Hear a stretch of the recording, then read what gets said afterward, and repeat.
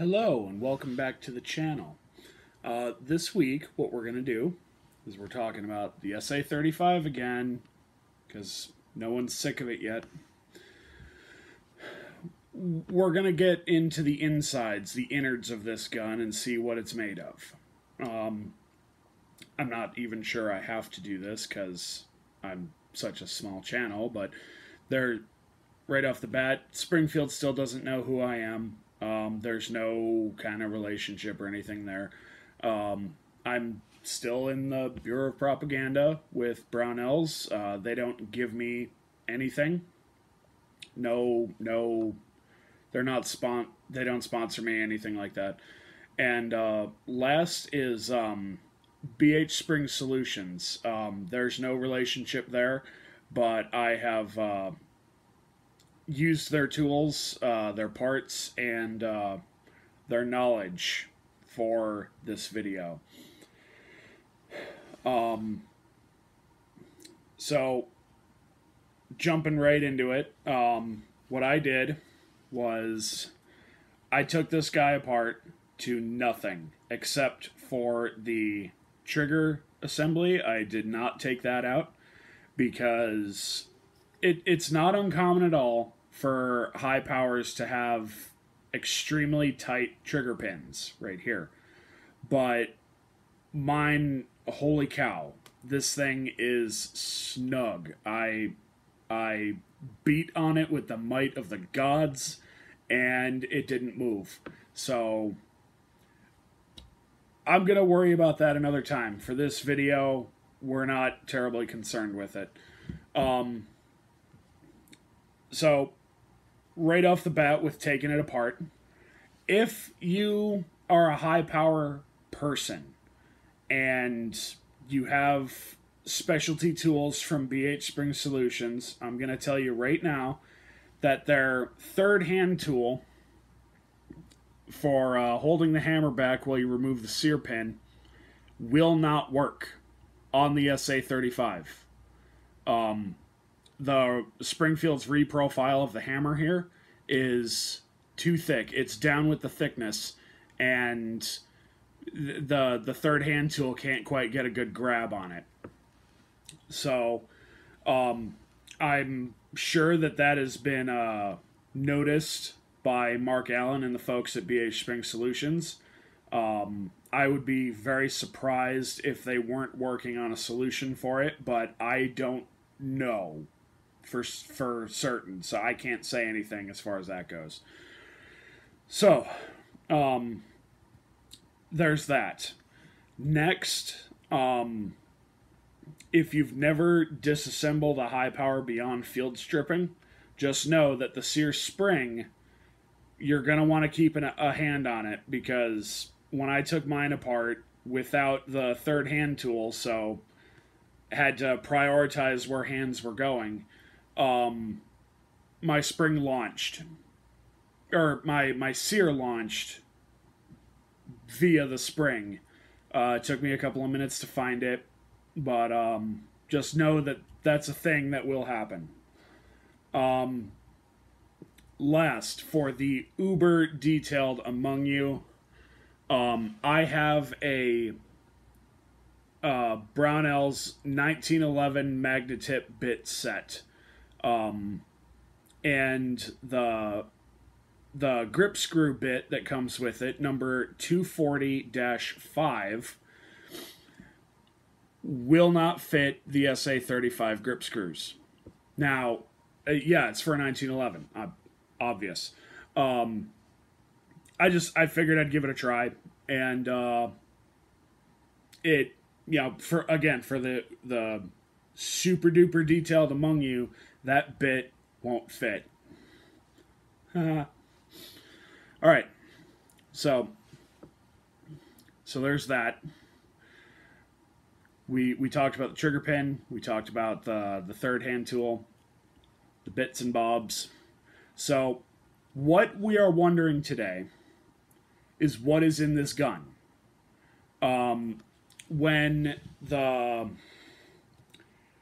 Shortly after they were announced, I forget exactly how long after, but Jason Burton of Heirloom Precision put up a couple of posts on Instagram saying that there was no MIM parts in the gun. Now, for those who don't know, MIM is metal injection molding. And what this is powdered metal mixed with generally a polymer-based binder. It's all melted down into a goo, and it's, as the name implies, injected into a mold. MIM is very common, and it is a very cost-effective way for manufacturers to produce complex parts. Parts with a lot of different edges and angles and things. The issue with it is sometimes one of the big issues is surface hardness. Sometimes it's way too hard on the surface. Other times there's no part of it has been hardened at all. Another issue is density, because of the very nature of this, of how this is made. It's not as dense as it might need to be. MIM is, once it's molded, it's oversized, and it goes through a debinding process, which removes that polymer from it and reduces it into the size and dimensions that you want, ideally.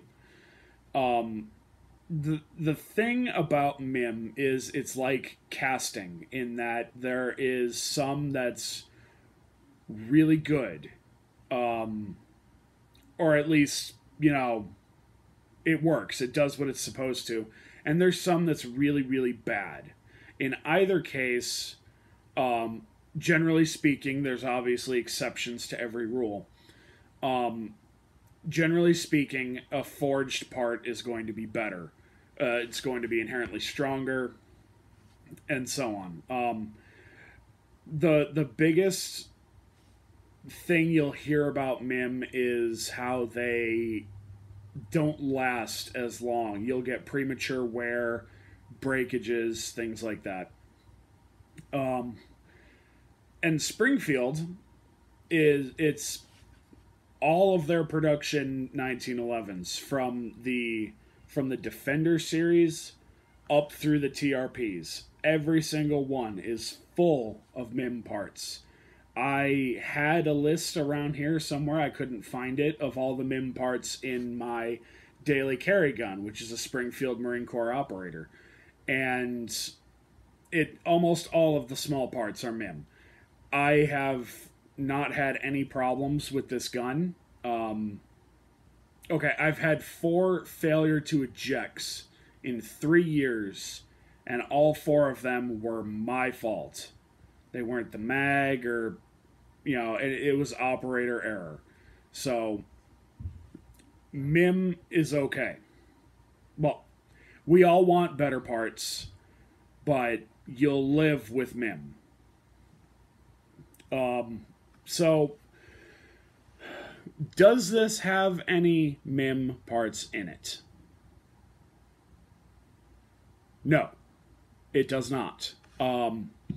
About now, I should be rolling some pictures in here that will show you close-ups of most of the internal parts. I'm confident in saying that the trigger and the other parts of the trigger assembly are not MIM, because as a general rule, either all of it's MIM or none of it's MIM. But you've got the sear, the hammer, all the little bits in there. They have none of the evidence that indicate MIM. They all actually have tool markings from the machining process. So these are forged machine parts in here.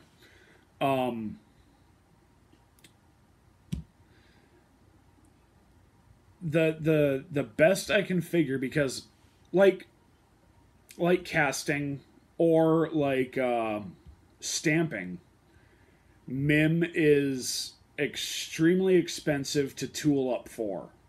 You have to have the molds made and just everything.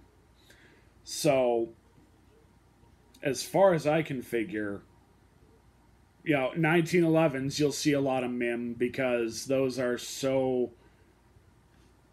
they're produced in such volume. Whereas things like the SA-35, high powers, there is not a huge market for these anymore. It was FN and the cloners back in the day, and now Springfield's the only one domestically making them. So to keep the cost low, they actually went with the more part for part, the more expensive means of producing the guts. So, but you get an overall better quality pistol from it, which is, that's good to go. Some other things is that I just want to touch on. BH Spring Solutions put out a couple of videos, their initial inspection of the SA-35, and they go into more detail. They have the ability to go into more detail than I ever will. So, one of the first things they point out is they have a hammer down test. So, what they're doing is the hammer down safety test is they noticed, and I had the same results as their test, is there's a little bit of movement. I don't know how well you can see that.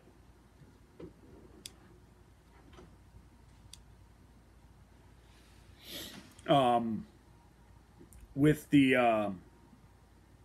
the safety, with the hammer down. Now the issue here is it can cause just enough binding on the slide to prevent it from getting locked, from coming back.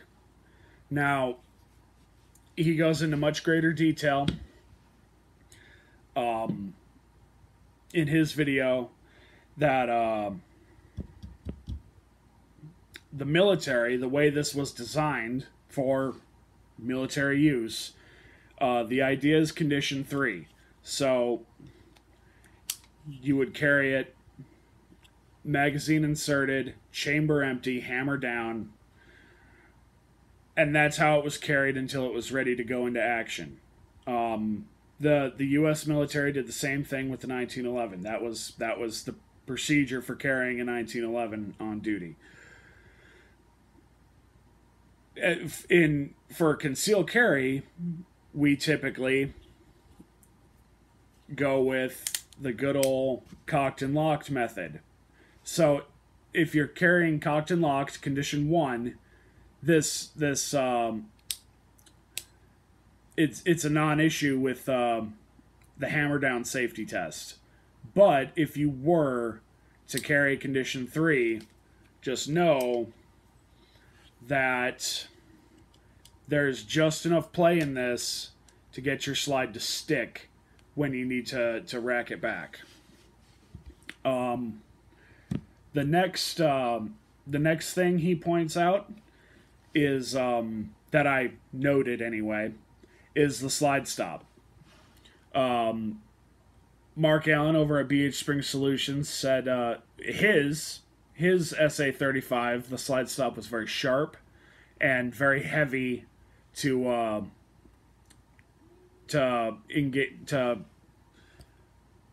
I can't think of, to hit, so you drop the slide. I don't know how many he's messed with, and I'm not saying that, anything negative here. I'm saying on my gun, on this one, I'm not going to say that this feels like it's been dehorned, but I wouldn't describe it as sharp either. And it takes next to nothing to drop the slide on this. It's pretty light. Now, no magazine in there.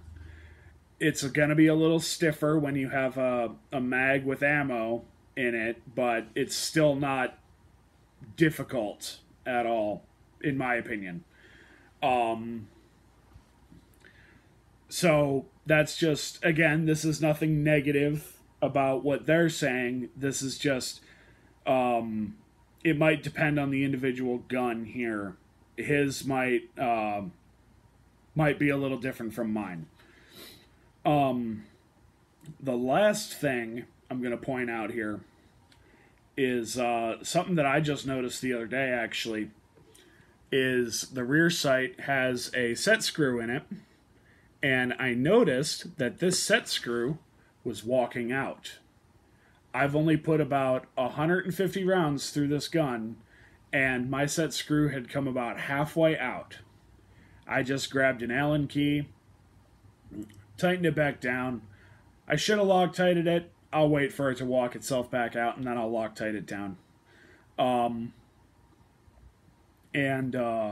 So that's just, if you have one of these, that's just something to be aware of. Okay, I lied. This is the last bit. The front sight cut is, according to BH Spring Solutions, identical to that on the Regent BR9 that T-Sauce was importing. According to them, there is nothing on the market right now that fits this particular dovetail, which is mildly annoying because it's the one thing I for sure wanted to change on this, was to get rid of that white dot that you'll see there and put a gold bead or something there. So it's just one of those things we're gonna have to wait and see, if someone makes a sight that'll swap with this one. That's overall, what's going on. That's a quick and dirty what's going on inside this gun. Springfield hammer forged slide and frame, forged barrel, stainless steel. I'm sticking with what I said before. This is an excellent quality gun, especially at its price point.